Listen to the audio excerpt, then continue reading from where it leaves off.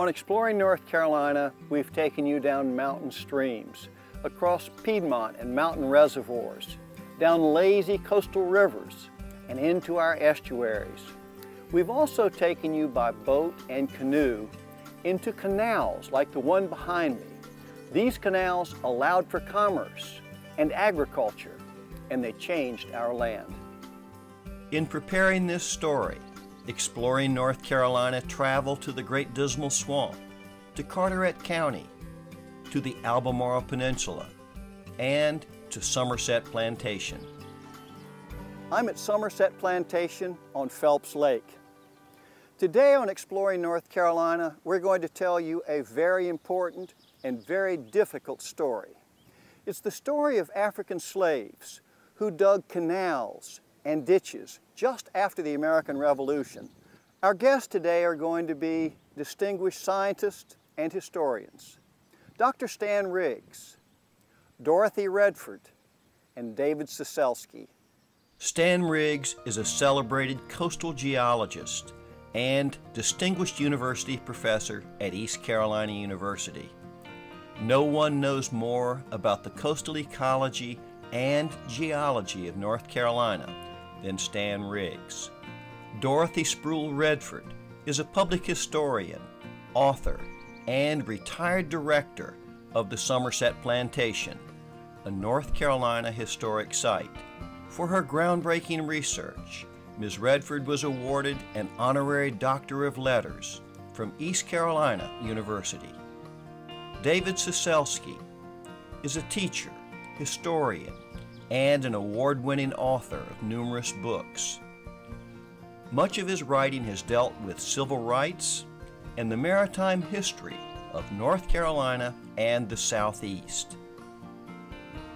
I asked Stan Riggs to tell me about the land of northeastern North Carolina and southern Virginia, and how Picosans, elevated wetlands, came into being. I also wanted to know about the forest that existed prior to European settlement. These Picosans are large domes of organic matter that have accumulated over the last 10 to 12,000 years. Organic matter is peat. We call it peat. So the locals here will call it blackland soils. They're produced by all the vegetation, the scrub shrubs, the grasses, and the trees that are there. If you bore a hole through this peat deposit, you'll find stumps and spruce and fir trees way down here at the bottom, because that's what was here 10,000, 12,000 years ago. And these trees die and they fall over, they get buried, and they're preserved in there. So this is a pile of old woody debris all the way up to what we have today sitting on top of this.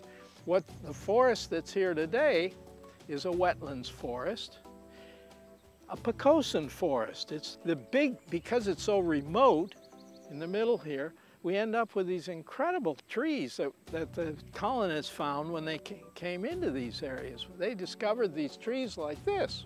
Well, this is a common tree back then, the cypress, which these are enormous cypress, Atlantic white cedars, the pond pine, that were all part of this, the bay trees that were part of this Picosan complex.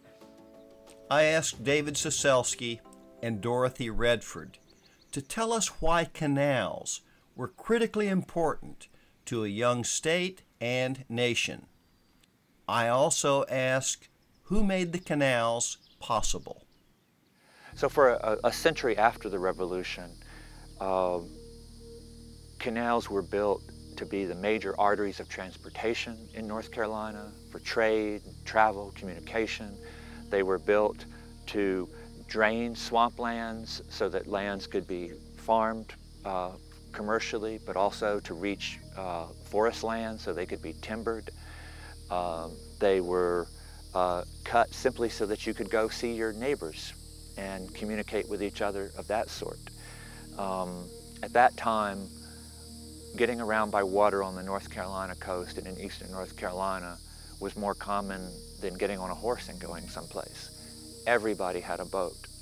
So building canals and ditches was a way both for allowing, you know, ships, but it was also a way for even the common man and woman to get around. And there were some enormous projects. The Dismal Swamp Canal, 22 miles north to south above Albemarle Sound, connected the Chesapeake Bay and the Albemarle Sound. It meant that ships no longer had to travel along the Outer Banks to come into North Carolina ports. They could simply come through the canal and reach Albemarle Sound and then Pamlico Sound.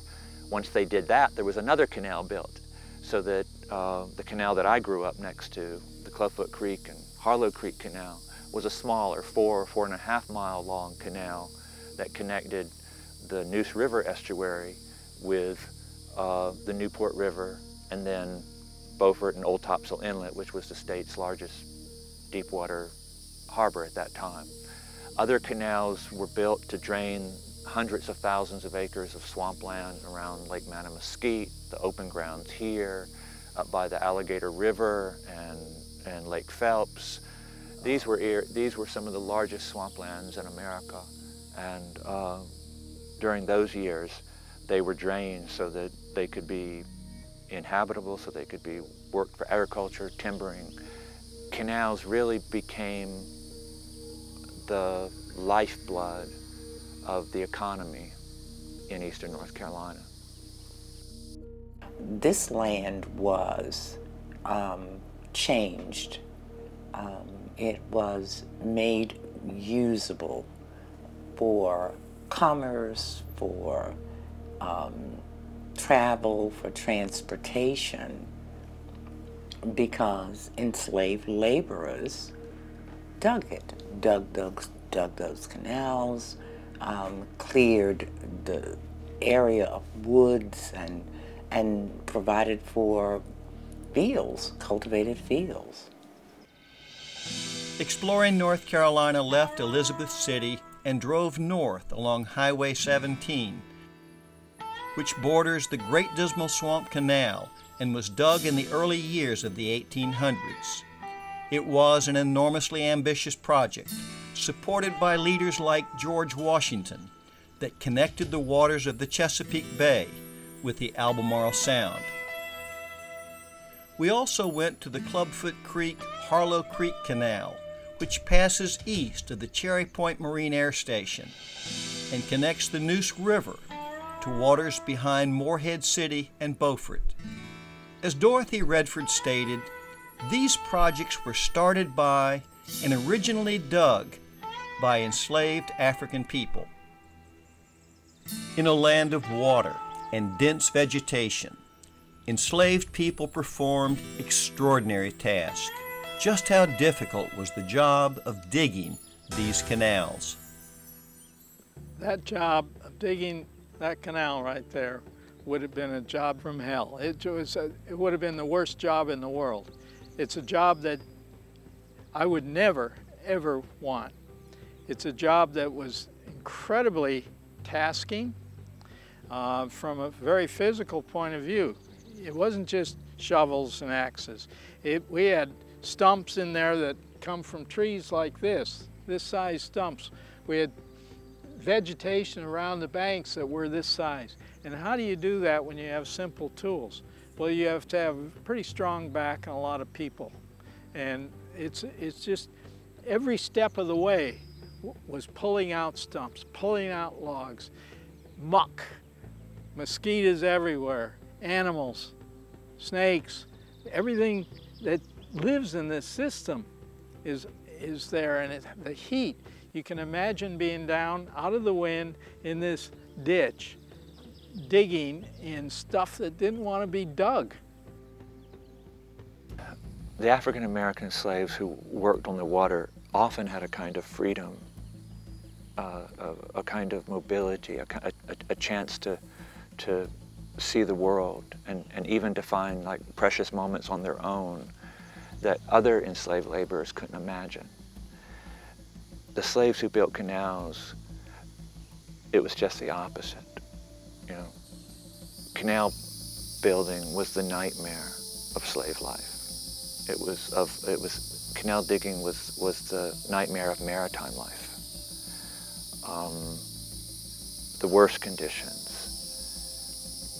the shortest, they'd have the shortest lives, the most loneliness, the least hope. Occasionally, canal building companies tried to build canals in North Carolina without enslaved workers.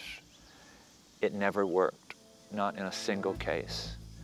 There's no other way to say it, but the kind of brutality it took to make people work in those conditions was too harsh. It is very easy to enjoy the beauty and history of eastern North Carolina, but it is difficult and troubling for each of us to acknowledge an institution of injustice that is also part of our past.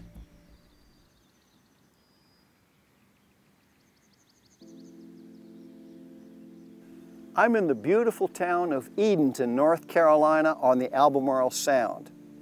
Edenton is probably best known because it was North Carolina's first capital, beginning in 1722 and lasting for a few decades thereafter. But what I'm most interested in is a ship, the Camden, which sailed into these waters in 1786. On board were 80 Africans who would dig in the following years North Carolina's first significant canal.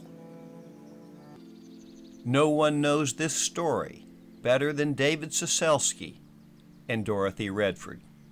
One of the most moving episodes that I came across when I was doing my research on slaves and canal building was the arrival of the brig Camden, or the ship Camden, at Edenton in 1786.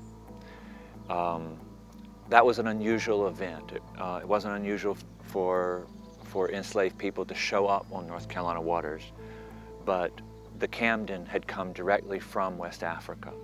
And because our North Carolina's ports were generally shallow and not as navigable as ports in especially Charleston and Norfolk, most of the West African slave trade here didn't come directly from Africa. It came via the West Indies, Africa, then the West Indies, then here, or that same kind of thing to like Charleston or Norfolk. But the brig was bringing right off the boat West Africans to Edenton, and the very first place they were sent was this incredibly remote swamp that surrounded Lake Phelps in the eastern part of Washington County. At that time, it was one of the, I don't know, hundreds of thousands of acres of Pocosin swamp.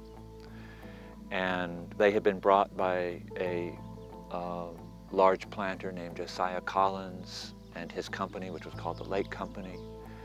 And they were very intentionally put to work on a canal building project that was essential for turning that land, that swamp, into agricultural land. And they dug a canal that stretched all the way from Lake Phelps to the Scuppernong River, which is this lovely blackwater creek that winds its way up toward Albemarle Sound. And in a way it was, they couldn't speak any English. They had no family to be irate or upset by the conditions in the canal digging camps. It sounds horrible, but basically it was also a bit of a lesson. The idea was that whatever might happen in the rest of their lives, welcome to America. And many of them would later become field hands and blacksmiths and maybe boatmen, who knows. But the first lesson is that things can be worse because they've seen it. The plan of the Lake Company was to develop the land. And in fact, they decided that the only way they could do it was with a substantial labor force. The only way to get a substantial labor force, as they saw it, was to go to Africa. Competitive bidding in slave markets would have cost them a fortune. They acquired and actually owned the Camden and a sister ship, the Alliance. They loaded it with items to sell, sent it to Boston, sold items that gave them the cash to go to Africa, and then sent the Camden directly to the coast of West Africa.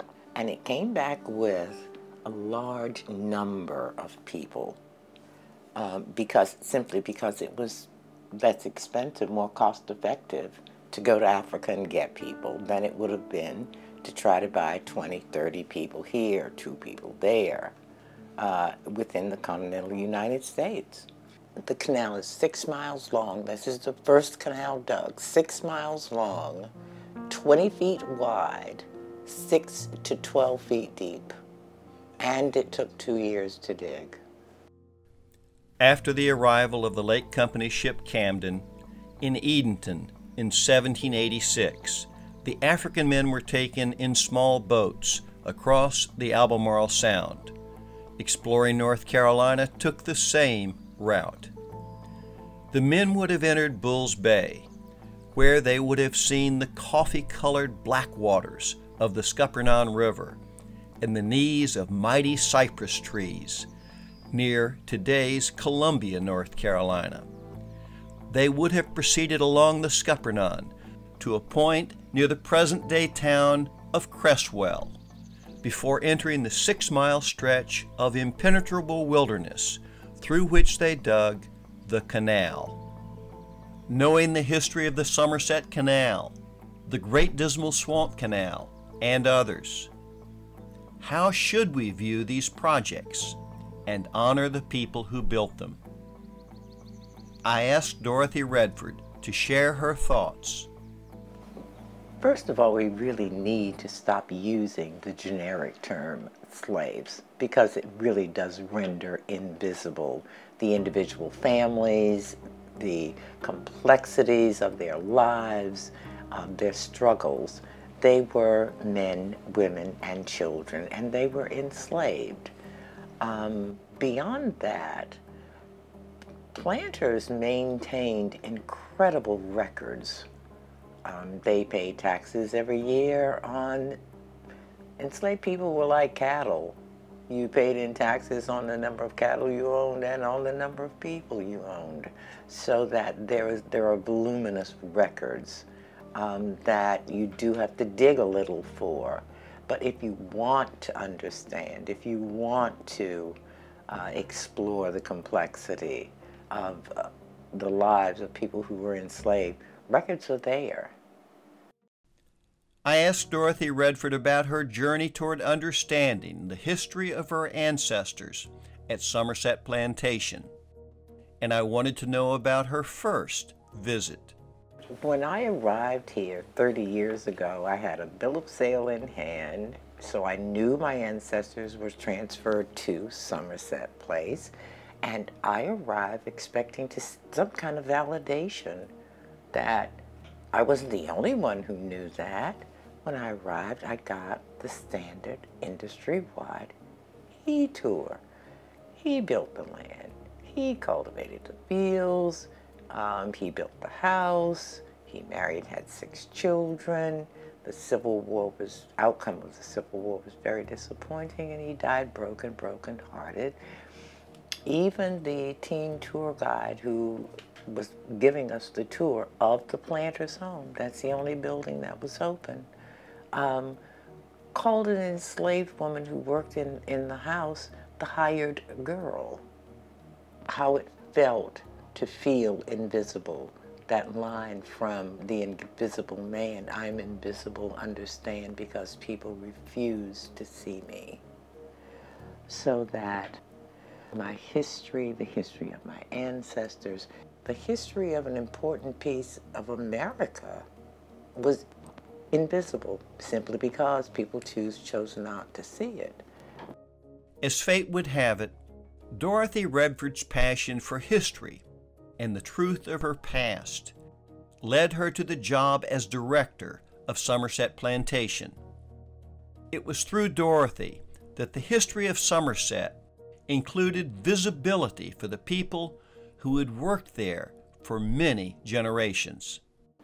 Since before I left, we reconstructed buildings in the enslaved community.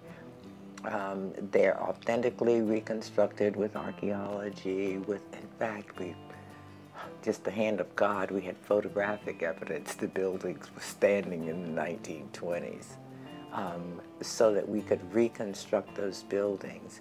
And in reconstructing those buildings, we ensured that you could never again ignore. The option of ignoring the enslaved community was gone. Ironically, the canals that had served as prisons for countless enslaved laborers would also become a highway to freedom for many. In North Carolina, the Underground Railroad to the north was often a maritime road. David Ciesielski knows the story as well as anyone.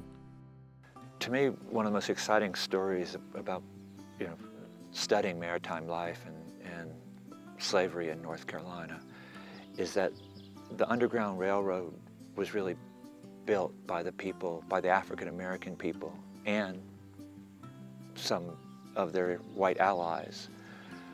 These people who worked on the water, they're the ones who traveled. They traveled up and down rivers, these African American slaves, and they crewed ships that visited our ports, and they were pilots that brought ships in and through inlets at Ocracoke and down at the Cape Fear. So if you were a African American man, woman, or child who dreamed of getting to freedom, very rarely would you think about traveling this kind of mythical, 10 miles a day north over land, hiding at night in haystacks, these sort of popular images. What you wanted to do was to find an African American waterman that could get you to a port, and then you wanted to find African American maritime people there that could find a place to hide you on a vessel. So the Underground Railroad in North Carolina was, certainly the eastern part of North Carolina, was largely a maritime Underground Railroad. And the idea was that you had to make 2 or 3 crucial and very dangerous steps. Off the plantation, down a river, find a port, New Bern, Edenton, Plymouth, wherever, and then get on a vessel headed to Philadelphia or Boston or New York City.